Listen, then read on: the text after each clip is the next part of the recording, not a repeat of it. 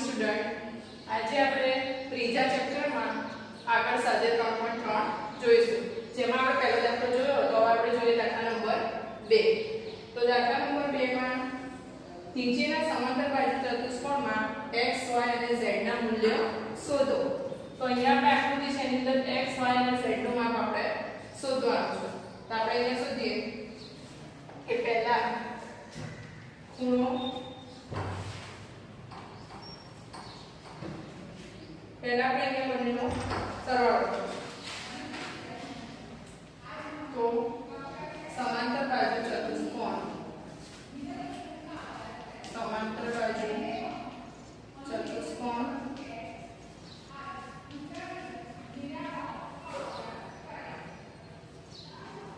તો ખૂણો B બરાબર ખૂણો D. અહીંયા જે સામસામેના ખૂણા છે બંને કેવા થશે? સરખા. તો ખૂણા B નું માપ આપણને 100 આપેલું છે, તો અહીંયા સામે ખૂણો D પણ 100 અંશ થશે. તો આપણે અહીંયા કહીએ કે તેથી ખૂણો D બરાબર પણ 100 અંશ. ખૂણો D બરાબર 100 અંશ છે એટલે કે y બરાબર 100. એ જ રીતે આપણે હવે z અને અહીંયા x શોધવાનું. તો ખૂણો y અહીંયા z બરાબર 180. અહીંયા 5 પાસેના ખૂણાઓ છે બંને y અને z, તો એ બંનેનો સરવાળો થાય 180.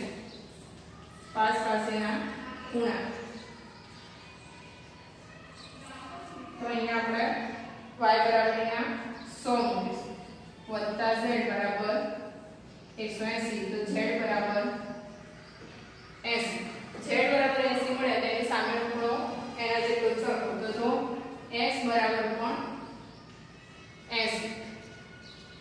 એના પછી આપણે જોઈએ દાખલા નંબર 2 માં બીજી આકૃતિ.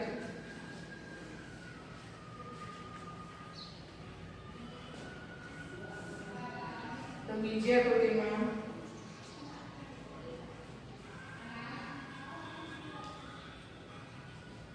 અહીંયા આપણે x y z શોધવાનું.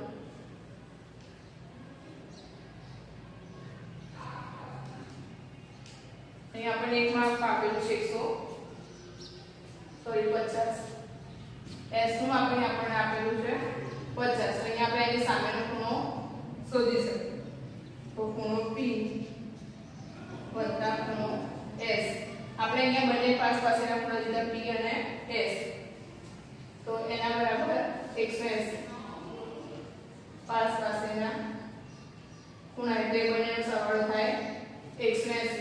તો આપણે અહીંયા P શોધવાનું એટલે ખૂણો P, s અહીંયા આપણને આપેલો છે 50. તો આપણે અહીંયા મૂકીશું 50 બરાબર 180. તો ખૂણો P બરાબર 130. હવે P આપણને અહીંયા 130 મળે તો સામે ખૂણો R એ પણ 130 એટલે કે y બરાબર 130 થાય.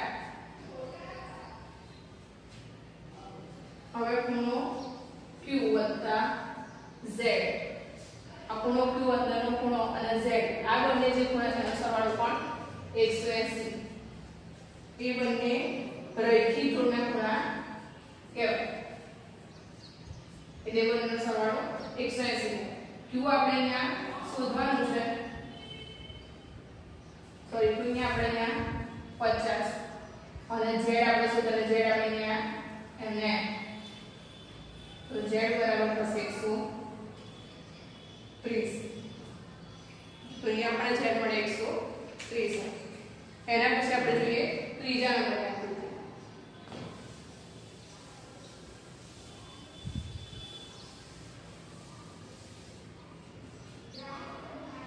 તો ત્રીજું છે એમાં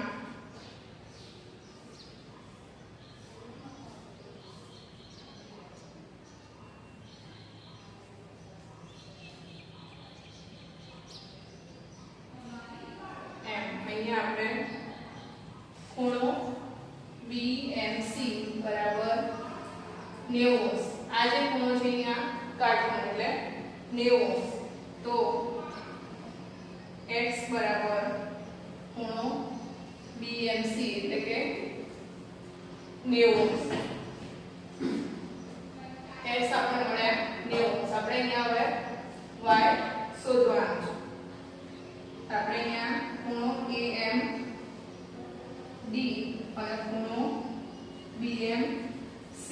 બંને અભિકોણ તો ત્રિકોણ BMC માં ત્રણેય ખૂણાનો સરવાળો 180.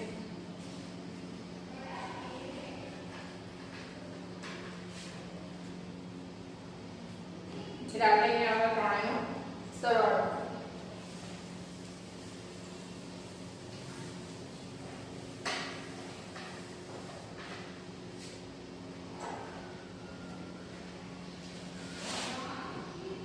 તો y વત્તા 90 અહીંયા x આપણે અહીંયા શોધ્યા 90 એટલે આપણે અહીંયા 90 અને 30 બરાબર 180 તો y બરાબર 120 બરાબર 180 એટલે y બરાબર આપણને મળ્યા 60.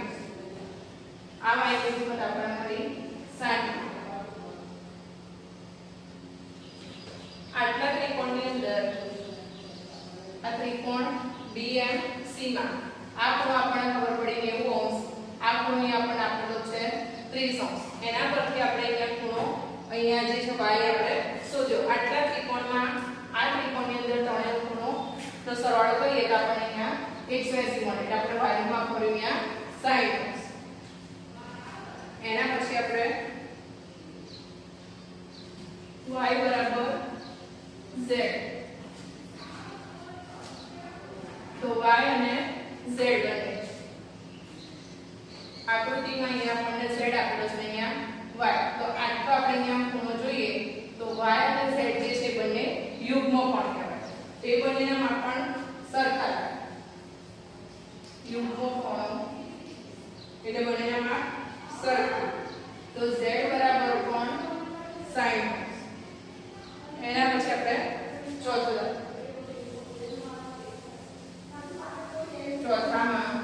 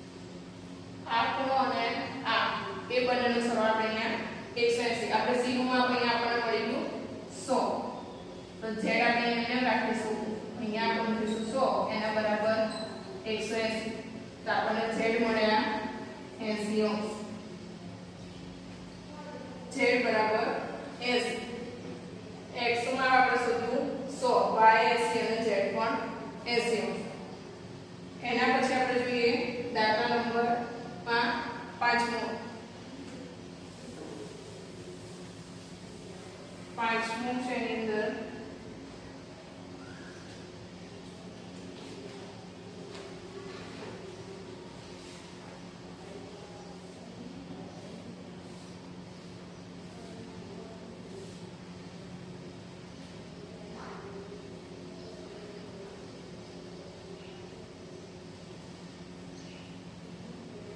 એમાં પણ આપણે x y z શોધવાનું. તો અહીંયા પણ આપણે થશે ખૂણો b બરાબર ખૂણો d. તો b નું માપ અહીંયા આપણને આપેલું છે 112 તો d નું માપ પણ થશે 112.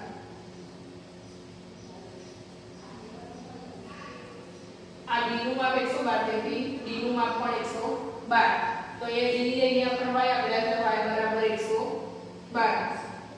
હવે આપણે અહીંયા આ જે આખો ખૂણો લઈએ ખૂણો a તો 40 z થાય તો અહીંયા આપણે લખીએ કે 40 z બરાબર 112 બરાબર 180 ખૂણો a અને ખૂણો b આ બંને જે પાછળના ખૂણા છે એનો સરવાળો 180 આ બંને ખૂણાના બે ભાગ પાડેલા છે આપણે બંને અહીંયા સરળ 40 z તો અહીંયા આપણે લખવાના કે z બરાબર z 152 બરાબર 180 તો z બરાબર 180 ઓછા 152 એટલે આપણને મળ્યા 28 z બરાબર આપણે મળ્યા 28 અહીંયા x પણ 28 એના પછી આપણે જોઈએ દાખલા નંબર 3 શું ચતુષ્કોણ ABCD સમાંતર બાજુ ચતુષ્કોણ થઈ શકે જો ખૂણો D વત્તા ખૂણો B બરાબર 180 અંશ હોય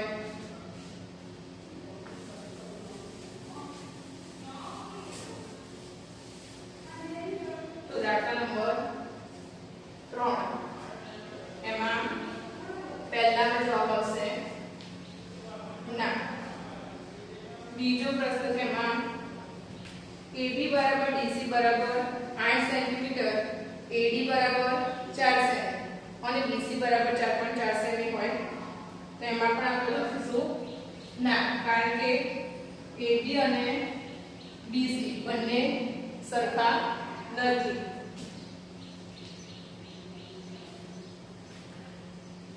ખૂણો A બરાબર 70 અંશ અને ખૂણો C બરાબર 65 અંશ તેમાં પણ આપણે જવાબ આવશે ના ખૂણો પાકખૂણો A અને પાકખૂણો C એ બંને સરખા નથી તેથી સમાંતર બાજુ ચતુષ્કોણ ABCD હોઈ શકે નહીં દાખલા નંબર 4 એક એવા ચતુષ્કોણની કાચી આકૃતિ દોરો કે જે સમાંતર બાજુ ચતુષ્કોણ ના હોય પરંતુ સામસામેના ખૂણાઓની એક જોડ સમાન હોય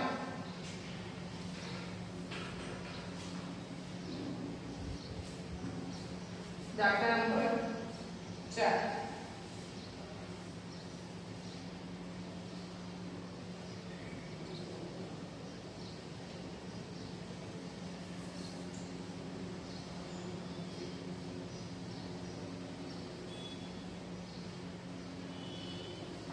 તો અહીંયા ખૂણો B બરાબર ખૂણો D પણ આ જે ચતુષ્કોણ છે સમાંતર બાજુ ચતુષ્કોણ નથી એના પછી જો દાખલા નંબર 5 સમાંતર બાજુ ચતુષ્કોણમાં બે પાસપાસના ખૂણાઓના માપનો ગુણોત્તર 3:2 છે તો ચતુષ્કોણના બધા જ ખૂણાના માપ શોધો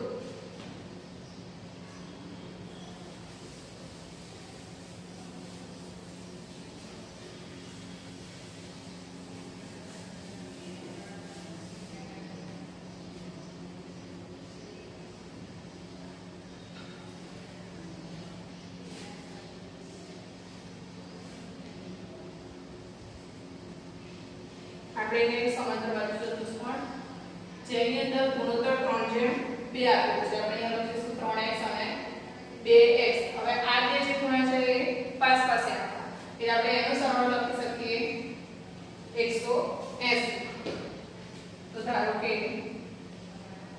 ખૂણો A બરાબર 3x છે અને ખૂણો B બરાબર 2x તો આપણે અહીં લખીએ ખૂણો A વત્તા ખૂણો B બરાબર 180 તો 3x વત્તા 2x બરાબર 180 આ બંને આપણે અહીંયા સરળ કરીએ આપણે જવાબ મળશે 5x બરાબર 180 તો x બરાબર 180 ભાગ્યા 5 તો અહીંયા આપણે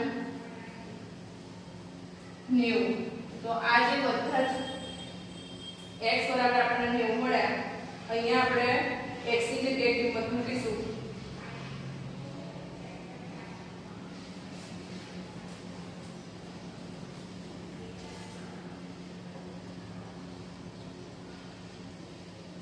અહીંયા આપણે 180 ભાગ્યા 5 એટલે અહીંયા જવાબ આવશે 36 તો અહીંયા આપણે a અને b નું માપ શોધવું છે એટલે આપણે અહીંયા 3x અને 2x ની અંદર કિંમત મૂકીશું તો ખૂણા a માં 3x એટલે કે 3 ગુણ્યા 36 એટલે 108 અને 2x બરાબર 2 ગુણ્યા 36 એટલે કે 72 તો ખૂણો a અને ખૂણો c સરખા તેથી ખૂણા c નું માપ થશે 108 અને ખૂણા d નું માપ થશે 72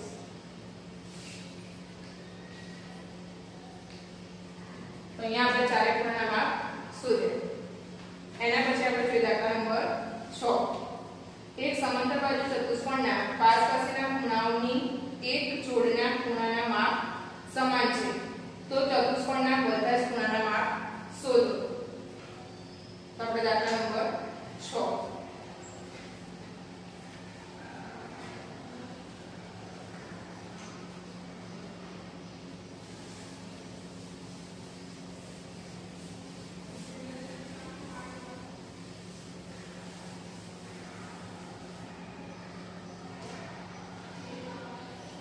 છઠ્ઠા દાખલામાં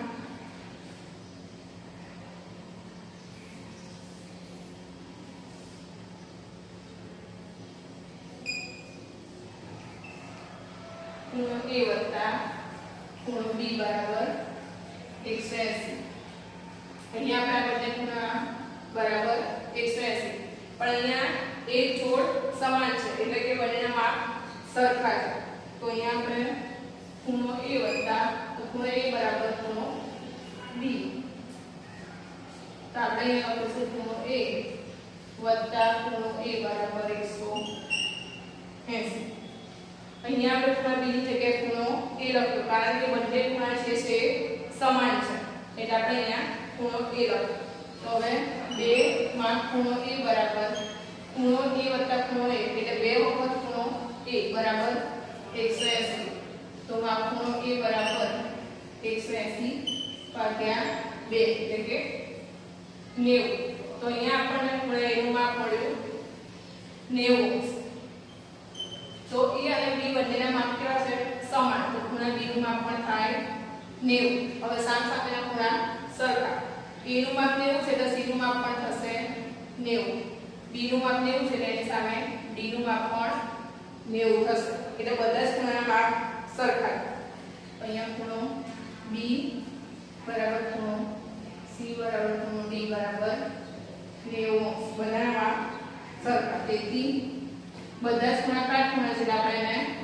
લંબચોરસ કહી શકીએ તો તે લંબચોરસ છે એના પછી જો આપણે દાખલા નંબર 7 આકૃતિમાં એક સમાંતર બાજુ ચતુષ્કોણ HOPE દર્શાવે છે x અને y z ના ખૂણાના માપ શોધો ખૂણો શોધવા કયા ગુણધર્મનો ઉપયોગ કર્યો છે તે જણાવો તો બાજુમાં આપણને એક આકૃતિ આપેલી છે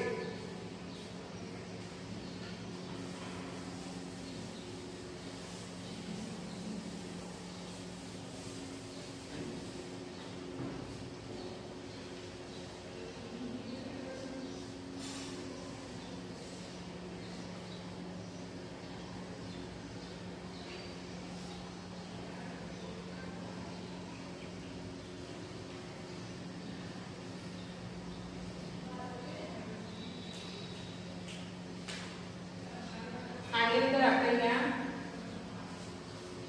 y અને z નું માપ શોધવાનું x નું માપ અહીંયા આપણે શોધીશું e બરાબર તો આપણે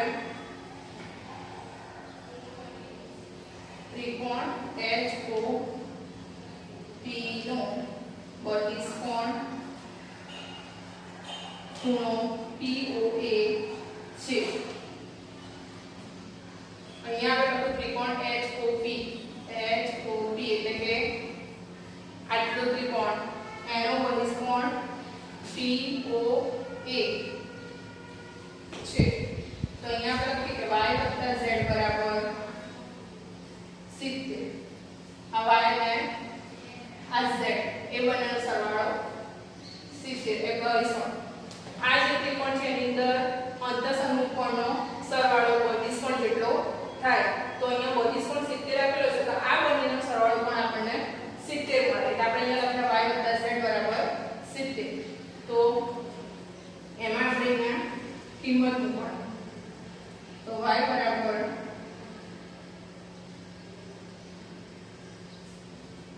HOP માં 180 ઓછા 70 એટલે કે 110 તો x બરાબર ખૂણો HOP બરાબર ખૂણો HEP સામસામેના ખૂણાઓ HOP અને HEP આ જે બંને ખૂણા છે સામસામેના ખૂણા તો x ની જેમ આપણે અહીંયા એ જ માં થાય તો y બરાબર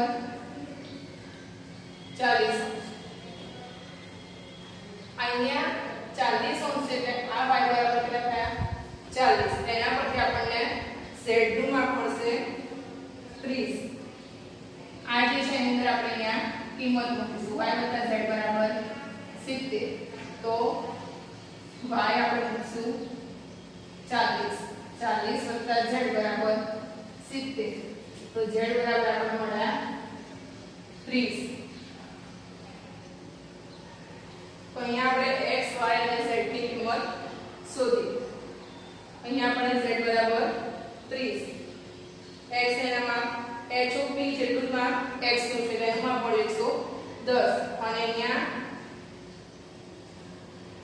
y નું માપ આપણે શોધ્યું અહીંયા 40 આ 40 એટલે અહીંયા પણ y નું માપ 40 એના પછી દાખલા નંબર 8 નીચેની આકૃતિ GUNS અને RUNS સમાંતર બાજુ ચતુષ્કોણ છે x અને y શોધો તો દાખલા નંબર 8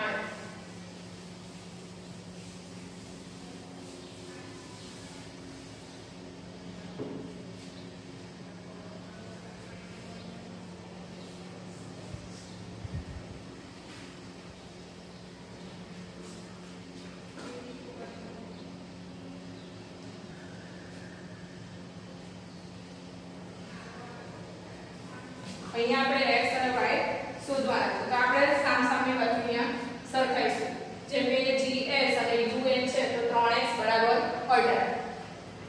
3x 18 તો x 18 ભાગ્યા 3 એટલે કે 6 એ જ રીતે આ બંને સામસામેની બાજુને સરખાઈએ તો 3y - 1 26 તો 3y બરાબર માઈનસ એ ચાલ લઈ જશે એટલે પ્લસ 1 તો 27 તો y બરાબર 27 ભાગ્યા 3 એટલે કે 9 પહેલી આકૃતિની અંદર આપણે x અને y શોધ્યા હવે આપણે દાખલા નંબર એમાં બીજી જે આકૃતિ છે એમાં પણ સમાંતર બાજુ ચતુષ્કોણ છે એની અંદર સામસામે આપણે સરખા y + 7 બરાબર 20 અને x + y બરાબર 16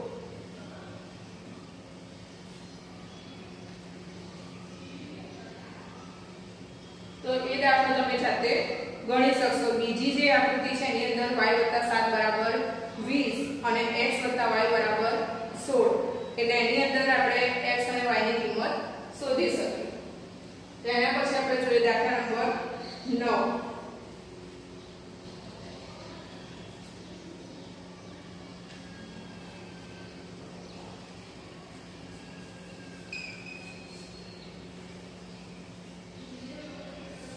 દાખલા નંબર 9 માં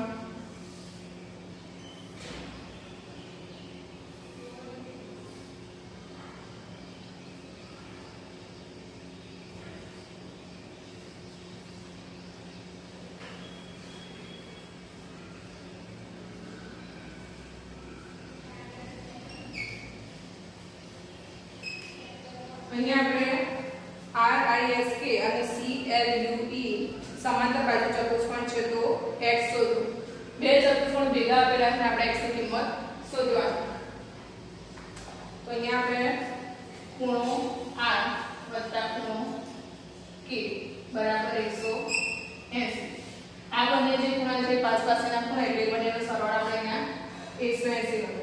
તો ખૂણો R અહીંયા k નું માપ આપેલું છે 120. તો ખૂણો R બરાબર 60. ખૂણો R 60 એટલે ખૂણો R 60 એની સામેનો ખૂણો S એટલે એ કોણ 60. આટલો ચતુષ્કોણ છે જે એ અલગ ચતુષ્કોણ અને આ જે ચતુષ્કોણ છે એ કોણ અલગ ચતુષ્કોણ. તો અહીંયા ખૂણો E બરાબર ખૂણો L બરાબર 90°. આ જે ખૂણો છે E અને એની સામે ખૂણો L એના બરાબર 90°. તો ખૂણો E વત્તા ખૂણો S બરાબર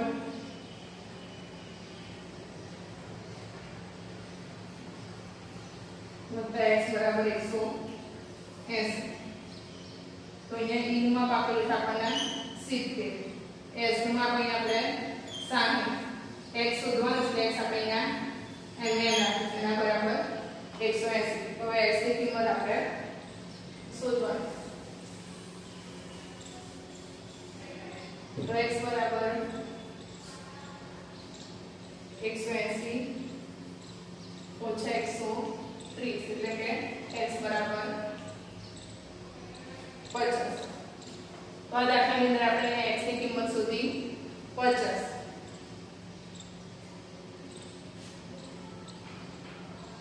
તો આપણે અહીંયા સ્વાધ્યાય 3.3 માં 1 થી 9 દાખલા જોયા. બાકીના દાખલા